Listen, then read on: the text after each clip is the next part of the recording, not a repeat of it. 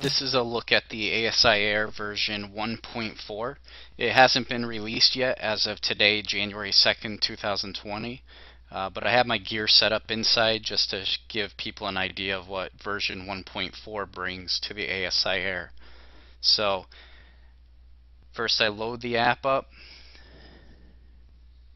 and you'll see it brings you to a new screen to make sure your cameras, the focal length, the guide scope and guide camera are connected.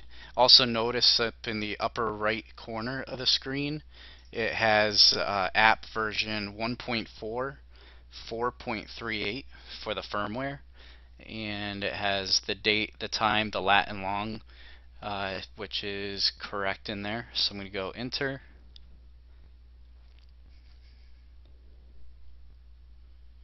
And now this brings up the ASIair interface. So I'm going to start with the upper left under the ASIair settings. You'll notice that it still has the power button.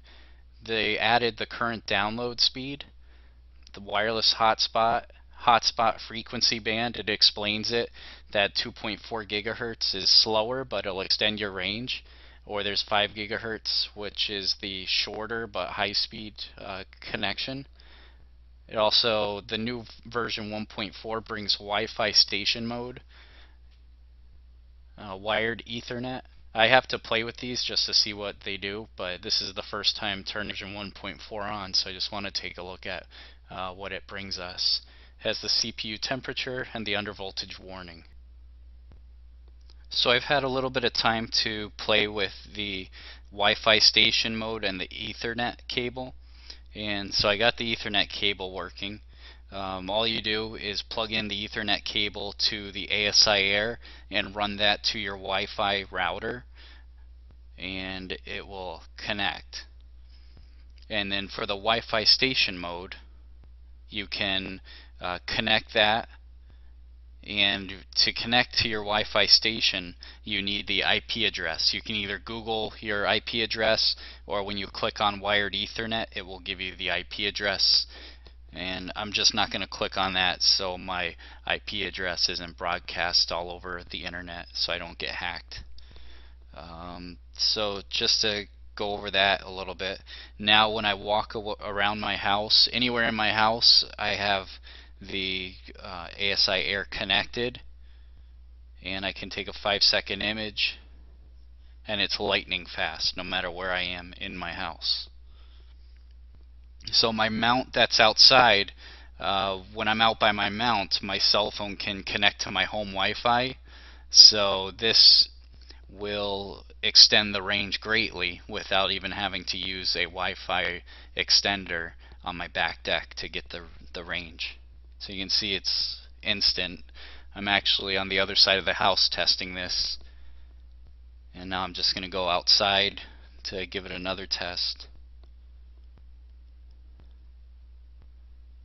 I'll do another 5-second image. And you see bottom right hand corner loading, and it's lightning fast. So now if I go to the guide screen and go to connect my guide camera first,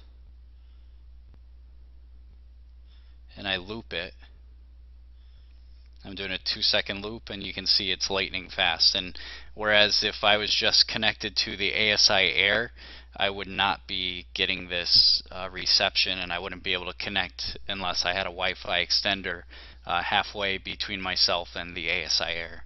So this is a great new feature in version 1.4, and on the original ASIair and also the ASIair Pro. And again, I'm using the original ASIair. Next, underneath the ASIair settings is the main camera settings. This is where you can select your camera. You can see I also have the ASI 224 MC as my guide camera there, but I'm going to select the ASI 294 MC Pro, and then I can enter my main scope focal length, I'm actually using the Hyperstar lens, so it's 516 millimeters. And here's the gain. You can adjust the gain. And I usually use the medium gain, which is 120 for my camera, and this can vary for different cameras. Cooling you can turn on. I usually use -20.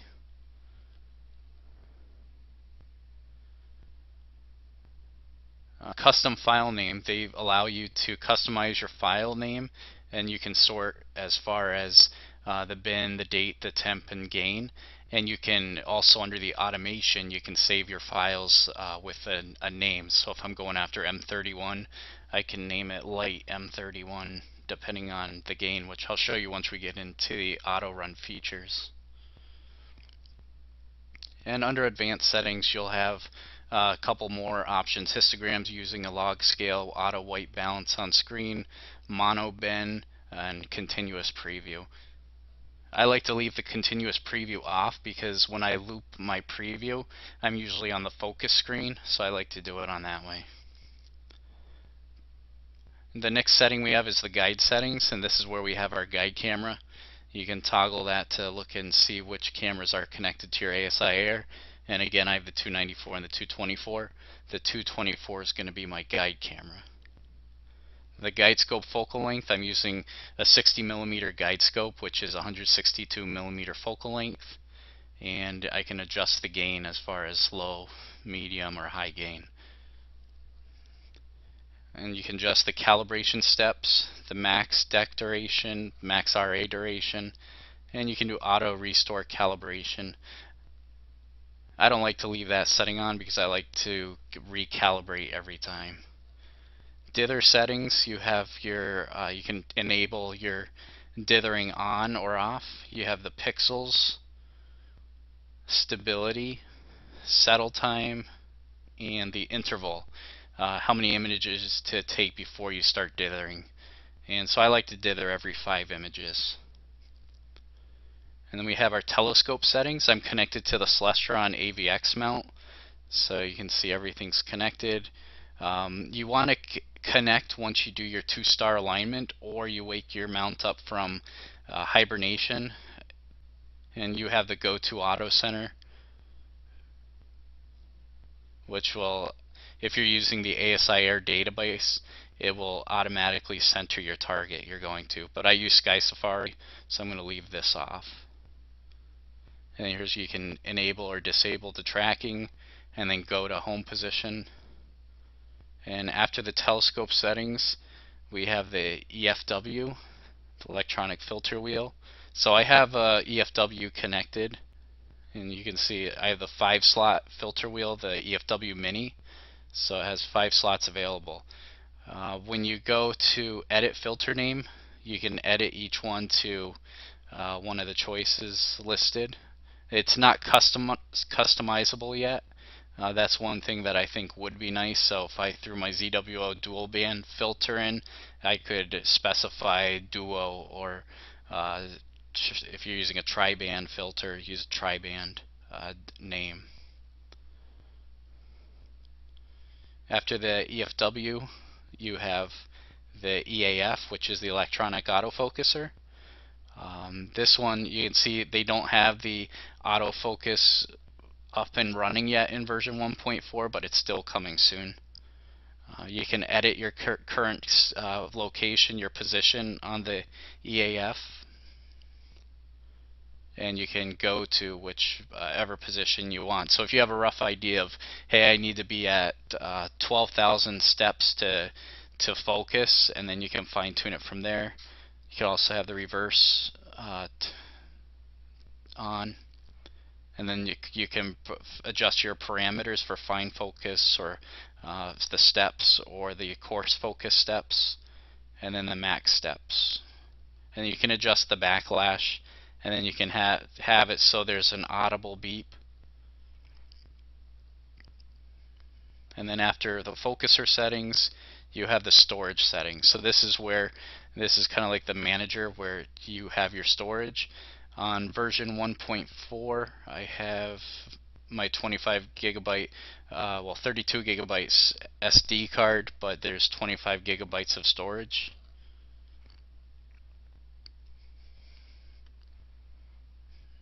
And under image management, you can go to your light frames.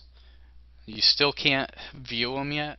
I think that would be a great upgrade to be able to view your, kind of like a FITS viewer, to see what your image looks like. So if you have something wrong or star trails, you can just delete that image right in the image manager. But all you can do is kind of just look at them, look at the file names. And then about, you have the ASIair version 1.4, the firmware is 4.38. You can look at the update log, what's new in the different features. So now I'm going to go back to the ASIair preview screen. And so on the right hand side, you notice there's RA and DEC location. You have targets, you have your speed, and you can manually slew your mount if needed to focus your target. So I'm just going to click on the target box, and this will bring up tonight's best, which inside the ASIair app, it kind of displays some good names and good targets that are going to be up tonight. And I can choose one of those targets. It also has, up in the upper right corner, you can click on the 3 bars and it'll show different databases. So tonight's best, 691 objects, name stars, sun and planets, some of the different objects in the sky, and then you can make your own favorite database. You can also add a new category.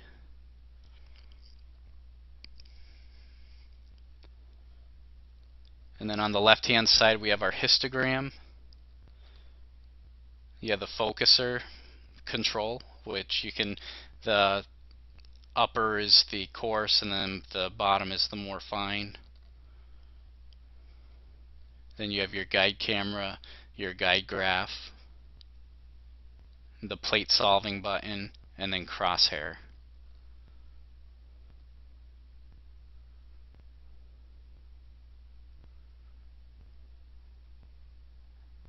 So I'll look at the focus screen. On the focus, I'm just going to loop it at 1 second. And I'm going to use this little arrow to hide the go-tos.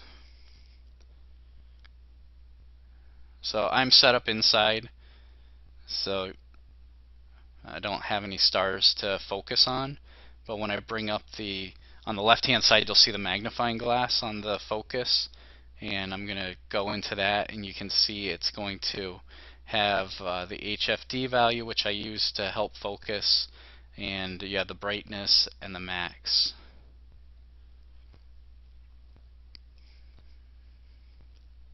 Then you'll notice that you have 4 different bends you can use. When I start focusing, I use bend 4. Bend 4 is a wider field of view on the focus screen. And then I'll bring it down, and then I'll finally get to bend 1.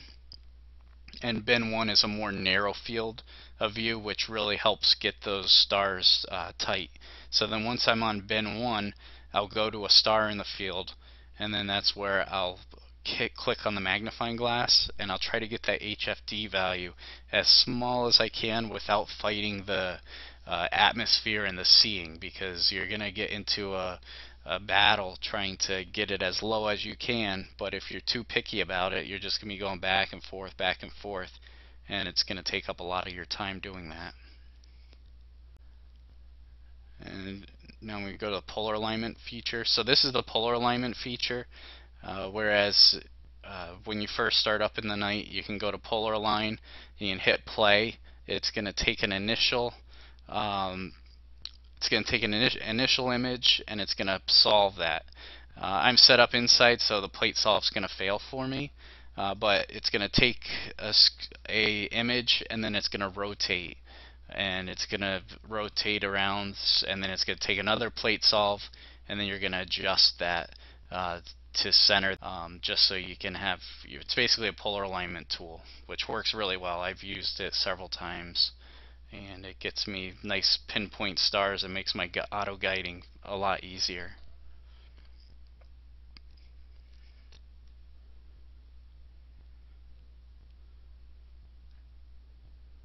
So back on the preview screen, after you take I usually use a 5-second exposure for my preview screen, and once I do my 5-second exposure, you'll see on the left side the plate solve button is illuminated after it loads it. So in the bottom right you can see it's loading the image. There we go.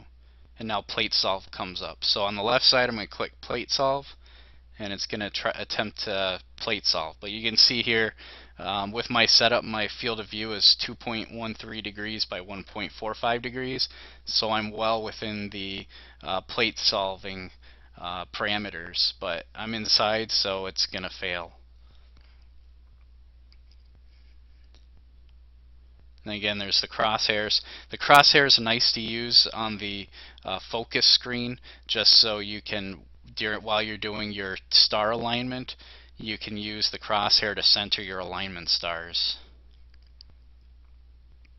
So now I'm going to go to the auto run screen, and beneath auto run you can see there's the 3 boxes or 3 bars with 3 dots. I'm going to click that, and this is where it gives me my shooting schedule.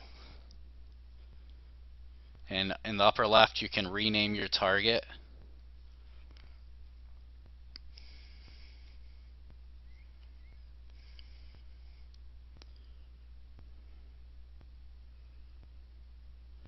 So you rename it Thor's helmet. So every shot now is going to save it as light, because I have light highlighted, and it's going to save it Thor's helmet. And then whatever parameter, if you want your exposure, the bin, the temperature, if you want all that there. I was hoping they were going to add adjustable gain on it, but it doesn't look like that's there. It just has the adjustable per sequence is exposure, the bin, the filter, and then how many times you want to repeat the exposure, and you can select the type of image you're taking. You can also click on the square and you can modify the exposure, so if there's a value that isn't in the preset value, you can add your own.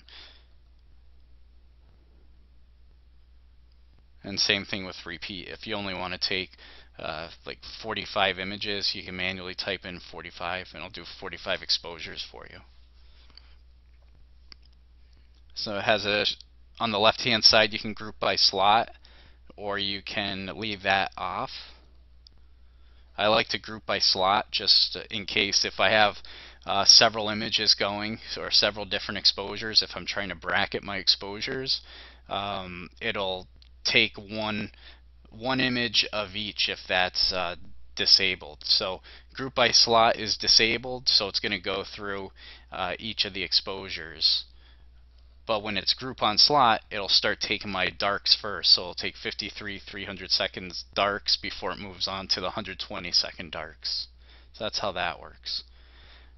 And then below that is shooting delay. So you can delay your first shot, or you can delay in between your shots. And then at the end of your shooting schedule, you can select it to shut down your ASIair or go to home position.